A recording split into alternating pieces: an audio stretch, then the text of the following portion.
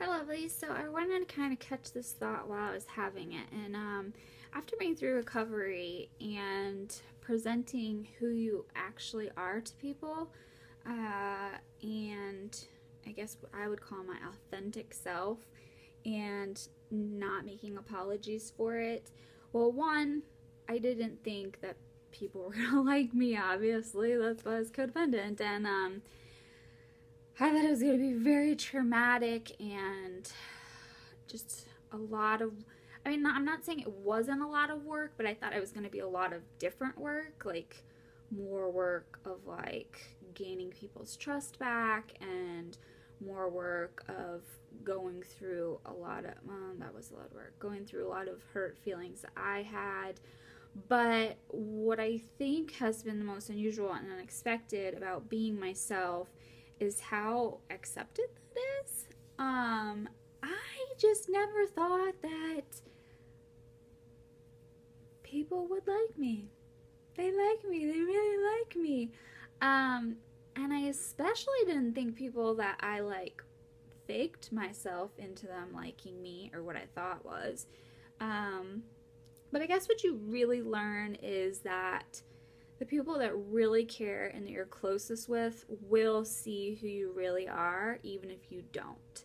And so, a lot of times when people are like, well, I don't know if I can just like talk to my friends about this. And I'm like, now that I'm on the other side of recovery and re-immersing myself in people, I'm like, people know.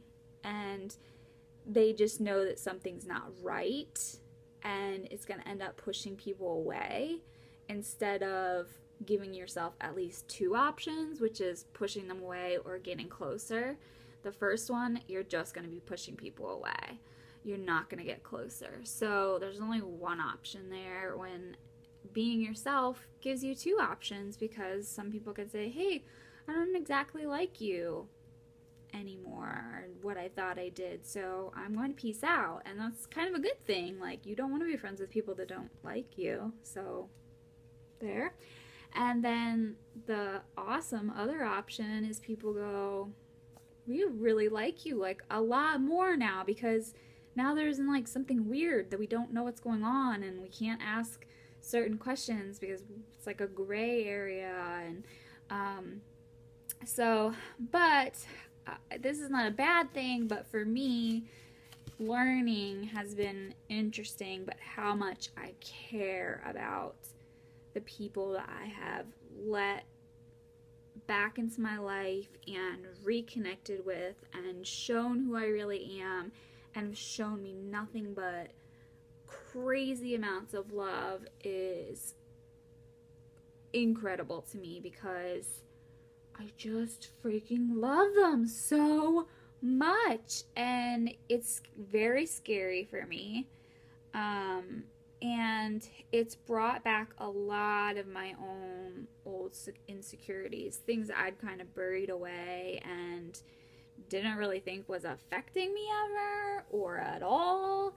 And it actually is a lot, and I'm starting to exhibit self-sabotage type behavior, where I'm starting to say, like, no, these people are going to hurt you.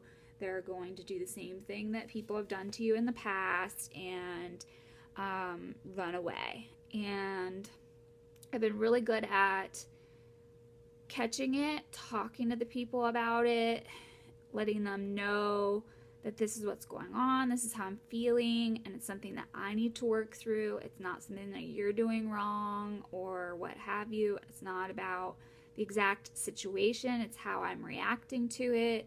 And it's just been so lovely that people have been so supportive and, well, what can we do? Like, do you want to talk about it? And oh my gosh, I mean,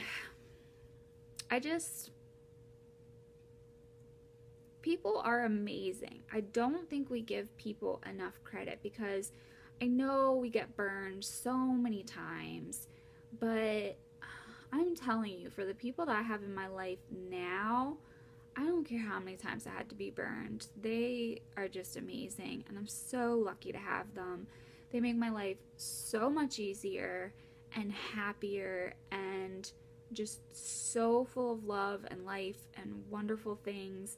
And I just never knew that friends could be like that and not suck me dry. And I do have to find a balance of being really needy to giving too much. That's still something that I'm obviously going to struggle with for quite some time.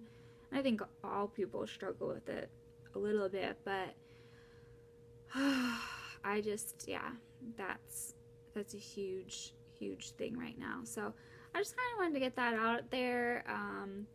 I know a lot of people with chronic illness struggle with kind of coming out to their friends and family and things like that, and those are just my little experiences and words of wisdom, I guess you could call them that.